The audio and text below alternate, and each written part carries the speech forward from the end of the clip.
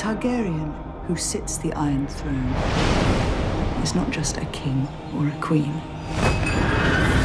I've wanted to be a dragon rider ever since I read Eragon in elementary school. Long story short, I never thought I would watch Game of Thrones. Back in 2019, when I went to visit my friend in New York for the BTS Speak Yourself tour, the season finale was airing that week that I was in New York, staying at her house. They were all getting ready to watch the last episode of Game of Thrones, which I had heard about at the time, but I had never watched it. I watched the last episode of Game of Thrones before I saw anything Game of Thrones related, and I didn't understand anything. Fast forward 3 years. My internet provider gives me HBO for free. I mean, it's included in the package. And every time I open the app, I see this show called House of the Dragon. And I'm like, oh, what is that? Oh, it's a prequel to Game of Thrones, that show that I swore I would never watch, hadn't watched at the time, and was not really interested in. I closed the app many times, never clicking on that show. But one day I was just like, oh, what the heck? Let me just watch it. And boy, was that the greatest decision I ever made. The way I was pulled into that world, it just got me hooked straight away. And I loved House of the Dragon season 1 so much that after I watched it, I went and binge watched all 8 seasons of Game of Thrones. That was 2 years ago. And now we got House of the Dragon season 2. And this is the first time I'm actually waited a while between seasons because I've binged everything. I just remember being super excited for this season. Now it's finally here. And I'm just like, ooh, what's gonna happen? Okay, I kind of already know what's gonna happen because I spoiled myself, but I'm pretty sure most people already know what happens. This is a prequel. And it's also based off of the books. I have never read the book Fire and Blood or any of the Song of Ice and Fire books, but I know this whole House of the Dragon series, this whole story is about the fall of the House of Targaryen. It's leading up to like the Targaryen Civil War, which they call the Dance of the Dragons. And we already know what happens to most of these characters. Everyone's still super excited to see how we got there, right? And season 1 also ended at like a really peak time. At the time I'm filming this video, I've just watched episode 1 of season 2 of House of the Dragon, so I'm not gonna be able to spoil what I haven't seen. We all gotta get into the mood again. We gotta bring ourselves back to Westeros. There was a lot of weird concepts when I first was introduced to this world, mostly the Targaryen family and their incest. Way back in the day, the Targaryens used blood magic to bond with dragons, and so that's why they have dragons. Their blood, I guess, the purer their blood, the stronger the bond? I don't know. Please correct me if I'm wrong. I don't know. I feel like that's what I read somewhere, which is why I root for it, even though I'm just like, ew, incest. But it's like, no, we gotta do it for the dragons.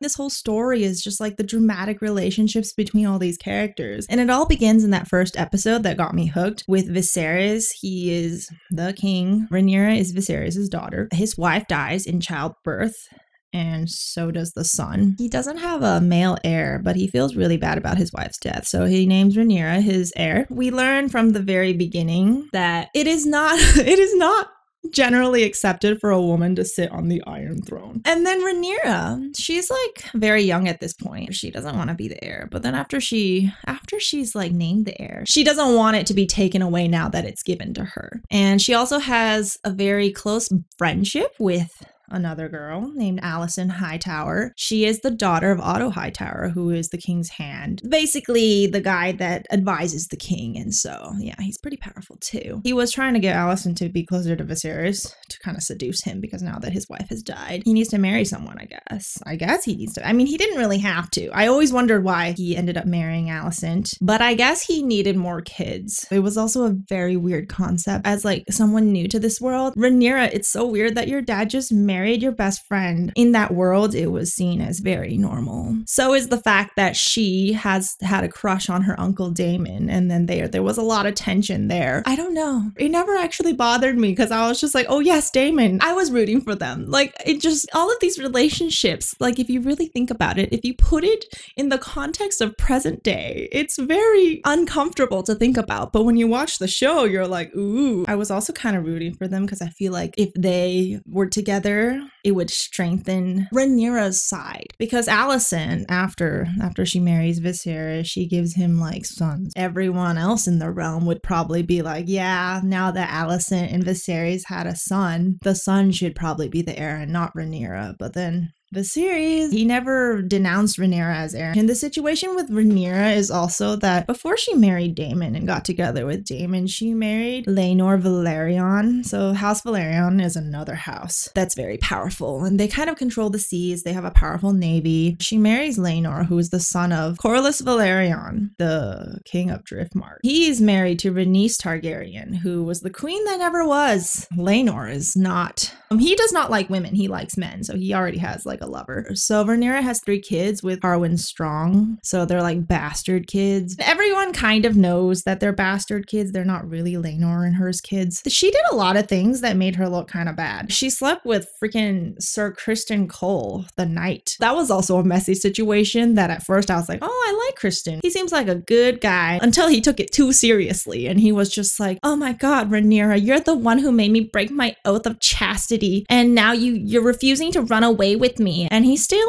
very salty, as we know now in season 2. He's now on Team Green. He's like with Alicent. Team Black and Team Green. This is the main thing I want to talk about in this video, actually. It took me a long time to get here, didn't it? I am curious to see if anyone's on Team Green. The majority of people do seem to be on Team Black. I was always kind of on Rhaenyra's side ever since the beginning. I feel like she didn't really do anything that made me dislike her in any way. It just felt like everyone around her was taking things away from her that belonged to her. I don't know if it actually belongs to her though. I mean, but she was named heir, so I'm just like, why is everyone just not accepting this? But I guess that was society back then, and the fact that she was kind of sleeping around and having bastard kids didn't make her look good. If she was just a guy, no one would have blinked an eye. Maybe it's the modern mindset that makes us stand by Rhaenyra. I did also dislike Alicent for a long time. She was kind of forced into it by her dad, and then he also convinced her that Rhaenyra would be out to get her kids. There was no way for that friendship to continue, but at the same time, she does still have feelings for Rhaenyra. Like, she doesn't want to be complete enemies. We kind of understand her because we sort of followed her from when she was young and how she was always like Miss Goody Two-Shoes, and then Rhaenyra was always breaking the rules and got away with it, and Alicent was very jealous. I feel like she was just very jealous. But then now she's just doing whatever. She's like sleeping with Criston. She's got that dude who has a foot fetish on her side. But dang, the end of season 1, when Aemon riding Vhagar accidentally kills Lucerys, Rhaenyra's younger son, that basically started this whole war. The start of season 2 is actually right after the events of the last episode of season 1. Right now it feels like Team Black kind of has the upper hand because they have 13 dragons and Team Green only has 4 dragons. But Team Green has Vhagar, the largest dragon, so it kind of tips the scale a bit there. I mean, we all know what happens at the end. I don't know the exact events. I just know that everything crashes and burns at the end. Okay, everyone kind of dies. Okay, there's no real winner at the end of this Dance of the Dragons. We all know, even from Game of Thrones, Joffrey even talked about how Rhaenyra met her demise. It's kind of strange that it's so intense, even though I already know the results. But I guess that's what happens when you watch